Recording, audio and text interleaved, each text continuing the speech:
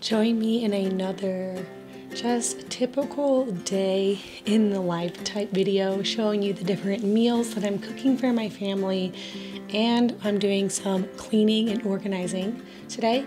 And I'm also going to be addressing something that I get asked so very often more towards the end of this video.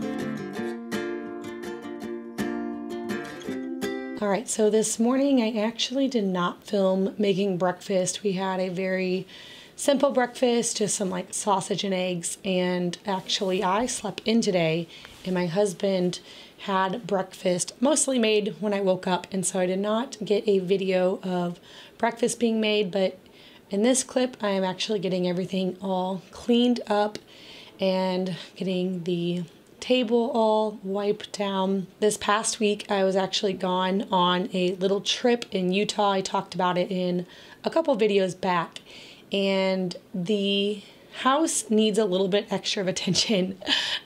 It was fine. Like when I got home, everything was well put together. My husband did a great job. He had obviously had all the kids besides the baby. The baby came with me, but there's just little things that a mom does that other people just don't really notice. And so no big deal, but just getting the high chair like cleaned off a little better than normal, like scrubbing the table with things that are sticky on there, probably from all week, and vacuuming the floor. Just a few extra things need to be done today. Like I said, when I got home, the house was well put together, but there was just a few things. I'm like, all right, so today I'm going to spend a little extra time cleaning and kind of like deep cleaning a few things that just need to be done. And so we're still getting a lot of really nice, pretty flowers outside, even though it's getting warmer and closer to fall, or sorry, cooler and closer to fall time. We still have a lot of flowers. So I have a nice arrangement on the table. There was a couple apples in our fruit bowl there that were starting to go bad. So anytime there's fruit that is starting to go bad, I will just slice it up and I put it in the freezer, and we will use that for smoothies. That's kind of my way of making sure nothing goes bad. I don't want to waste any food, but if I just put it into the freezer, then it will freeze and we can use that later on for smoothies.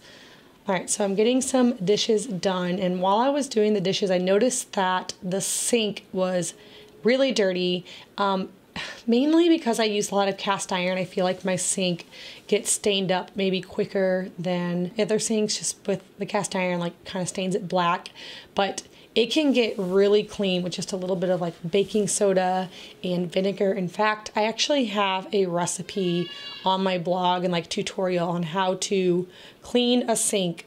I'll link it below, but this morning I decided it was time to give this sink a good cleaning. So I'm just sprinkling it with a little bit of baking soda, and then I'm making a mixture of vinegar and water, and I will spray that on the baking soda and then just let it sit. I was doing some other things around the house and I let this sit for probably like 15 minutes, and then came back to it and scrubbed it. This part right here, you see where I was spraying a little bit more. I already had sprayed it before this and then let it sit. And now I'm using some Salsud.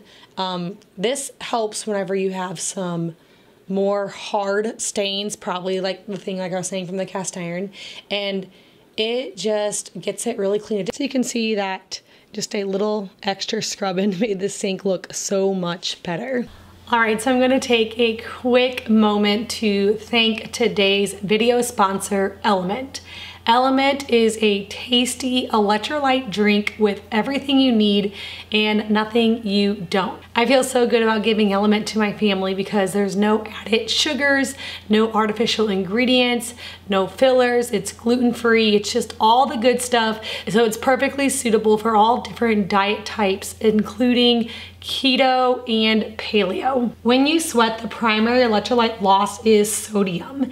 And when sodium is not replaced, it's common to experience muscle cramps and fatigue. drinking element can help with those electrolyte deficiencies, symptoms, and if you live an active lifestyle or you spend any time outside, it is definitely a good idea to drink Element to replenish those electrolytes. Right now, Element is offering my viewers a free sample pack with any order. That'll give you a sample of all 8 of the different Element flavors. So this is a great way to try all the different flavors or even share Element with a friend. To get yours, you can use the link down in my description box below, or you can go to drinkelement.com/ouroilyhouse. That's DRINKLMNT.com/ouroilyhouse.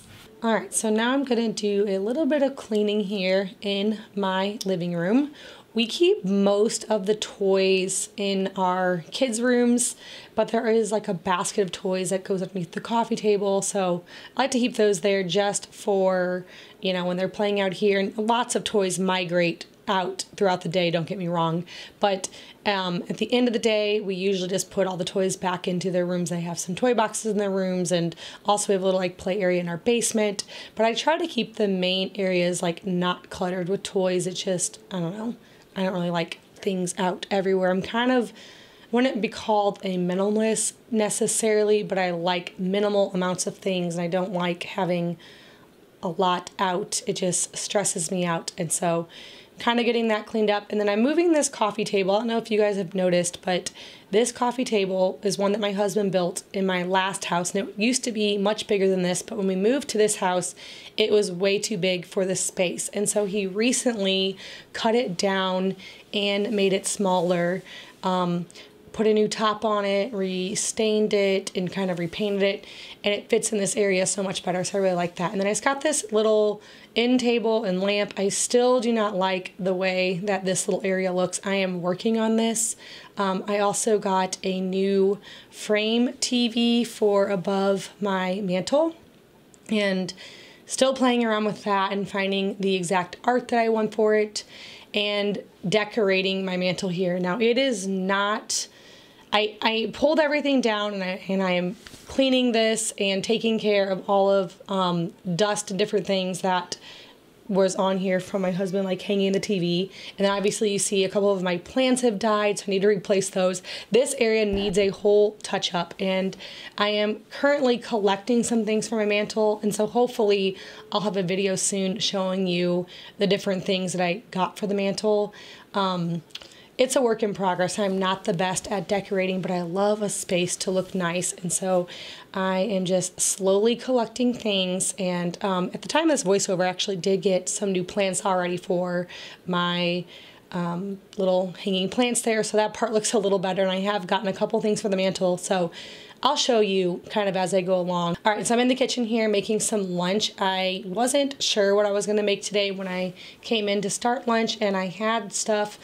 I had some ground beef defrosted, so I was thinking about making meatloaf, but instead I'm making little like mini meatloafs, mainly because it takes way less time to cook.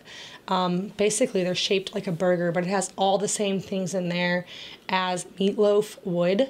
And so making a little mini meatloafs. And then over the weekend, my daughter did a maker's market, and her and my sister's daughter made a bunch of little sourdough apple hand pies, and we had a lot of leftover apple pie filling and pie crust, and so I'm actually going to make an apple pie today. Now we end up using this after lunch. We don't have it like directly after lunch. It's kind of like an afternoon snack, but while I was in the kitchen, it was in the refrigerator. I didn't want anything to go bad, so I'm like, you know what, I'd rather just make that up. And then I only had one pie crust sitting out, so I decided to make a little like crumb topping to put on top of the pie. And so I don't know, kind of like an apple crisp pie. It was really good, and I just stuck that in while I was making the meatloafs and let that bake. And then now I'm cleaning up, and this countertop actually needed a little extra cleaning because my daughter had made all the pie crust actually while I was gone on my trip.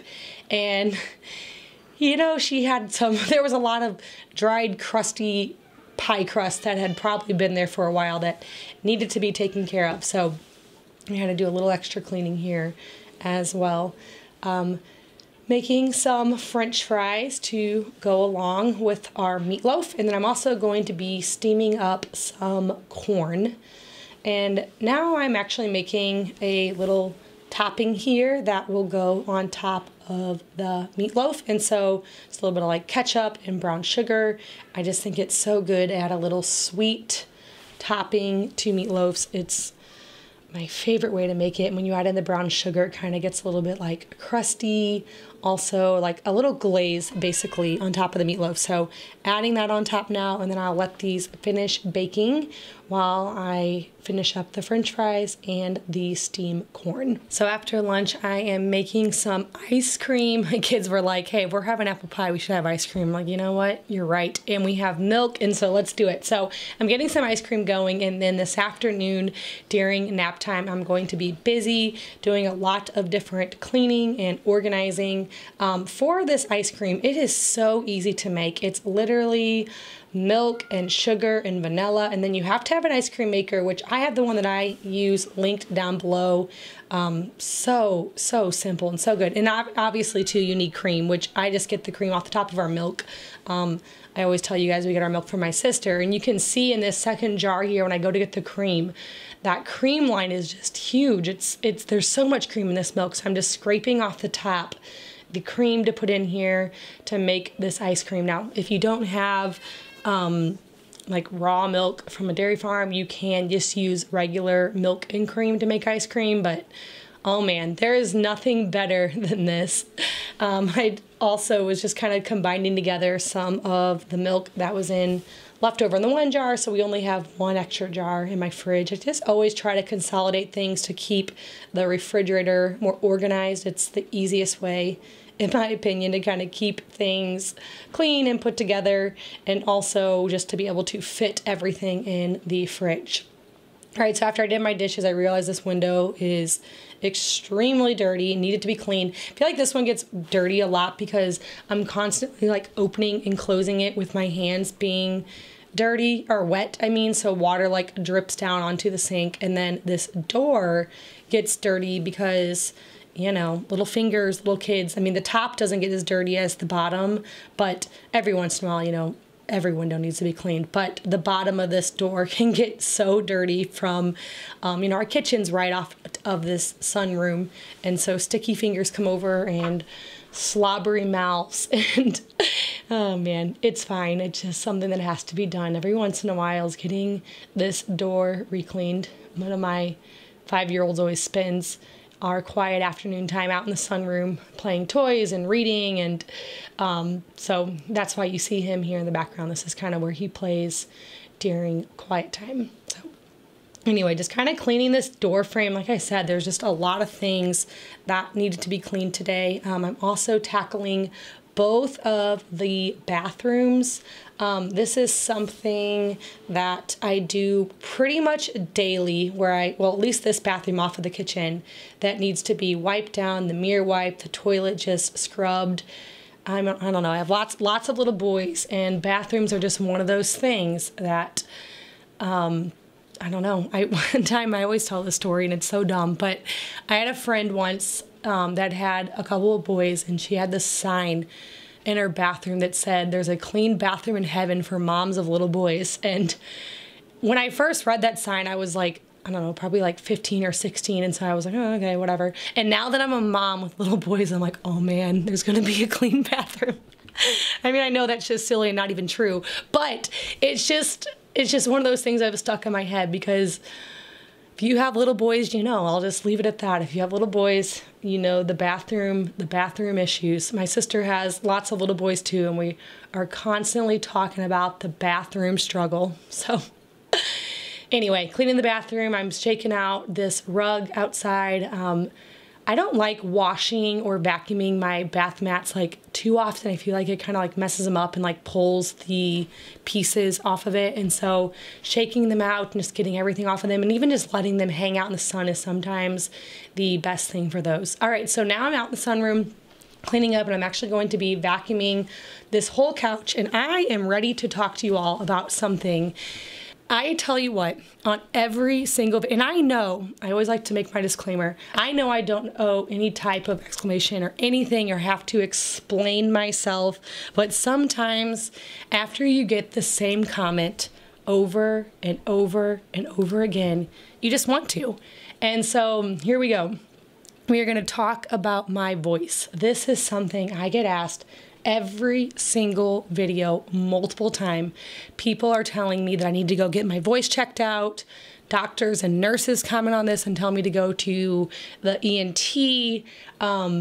People that are just literally say, what's up with her voice? What's wrong with her voice? I love watching your videos, but I can't stand your voice. And other nice people tell me that they really like my voice. Here's the deal. My voice this is the genetic thing that I have, like kind of a raspy, crackly voice. This is the way I've always been. I am not sick. I feel fine. This is how my voice always is and always has been. I remember being a kid and out on the playground and like running around and all the little girls like screaming in that like high pitched sound, and I was running around like, ah, like screaming like a little boy. I can't go high pitch. I have an extremely raspy sounding voice, and it is 100% genetic. If you knew my aunts and also like some of my dad's cousins, like all women, you would be like, oh, okay, now I understand. That's where it comes from. And I personally, like, I think that it could be, like, I always tell this to my family, like, some of the comments I get, I'll screenshot them and send to my family, just because I think it's funny. They actually don't even bother me. Comments don't bother me at all. I don't know. I have a heart, I guess. I don't know what it is, but I don't get bothered by it. But I'll screenshot them and send them to them, and we all, like, kind of, like, laugh about it. But, like, this is the way that I have always sounded, and it's not anything wrong. I'm not sick, because people are always thinking I'm sick. Oh, I know where I was going with this. Some people in my family think that it might be worse through video, like the way that I sound through video, because I will say I get comments about my voice in real life sometimes, but not near as much as I do on YouTube. And so I think that the recording and through like the computer or TV or whatever maybe makes it sound even more elevated. Now, obviously I watch all of my videos when I rewatch them, like after editing them, and I don't notice it at all, but you all do, and everyone's very concerned and think that I have like a burnt throat, or I don't know, I've gotten so many things. And so I'm here to tell y'all that I am just fine. There's nothing wrong with my voice. This is a completely genetic thing. And this is how I've been my entire life. In fact, one time when I was a teenager, like 16, I worked at a restaurant at Applebee's, and I answered the phone. And when I did the whole like spiel of like, thanks for calling Applebee's, yada, yada, yada, someone on the other end said, are you a blank, and said my maiden name. And I was like, yeah. And they said they could tell just because of my voice. So anyway, I have cousins that sound like this. This is just the way I am. So anyway, like I said, I know that I don't have to explain all this, and I'm going to get all these nice people like, you don't have to explain. I love your voice, and thank you. I appreciate that. But after getting this comments, I mean, I'm not even kidding, probably in my YouTube career, like thousands of times, I just want everyone to know that there is nothing wrong. I'm not sick. I don't have a cold every day. This is just how I sound. So anyway, there's my long story about my genetics, and now I am back in the kitchen cleaning. You guys saw back there I served up that apple pie. It was so good. Like I said, it was like kind of going to be a dessert after lunch, and like, oh, maybe we'll save it for dinner, and then we made the ice cream. When the ice cream was done, we decided just to eat it, so it was kind of like a little afternoon snack. Really yummy. We all enjoyed it. And now I'm back in the kitchen cleaning appliances. I have black appliances in here. That's just what was in the house when we moved in. And personally, yeah, I would change them, but they are fine. They're all working, doing well. So it just is what it is. But I feel like they get so dirty. Stainless steel and black. I mean, I had white in my last house, and I don't remember anything being as stained up as they get in here. And so I'm going around, and this is something that I have to do another thing that just more often, I should do it more often than I do, but sometimes also I'm just like sick of it. So I'm going around and wiping down appliances and cabinets and, you know, just whenever you're baking and cooking and things are spilling and you don't clean it right away, all these things can get kind of dirty. So it's just time to go around the kitchen and kind of do a little bit of deep cleaning. So that's what I did today. And now I am getting dinner going, but before making dinner, I am making my daily matcha tea.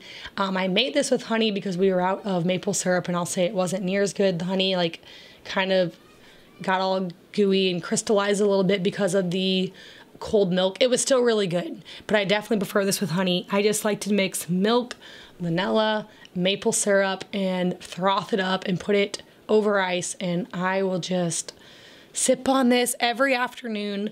It's my favorite drink. Oh man, it's so good. So anyway, getting my matcha going, and now I'm getting dinner going. I'm making a brisket today. So I'm gonna get this brisket in the oven because I'm gonna let it slow cook for a few hours before dinner. So first I made a little dry rub with different spices, and then I'm pan searing it.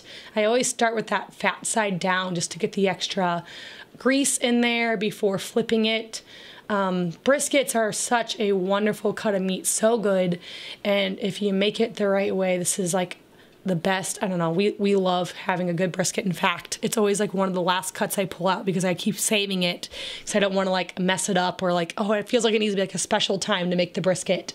And here we are just on like a normal Monday night getting ready to go to soccer, and I'm making a brisket because it was defrosted and ready to go. So after searing it, I always lay it down on a bed of onions, and then I added in some red wine vinegar and a maple little topping, and now I'm mixing together some tomato paste with some water, just all different kinds of seasonings to make this broth really yummy.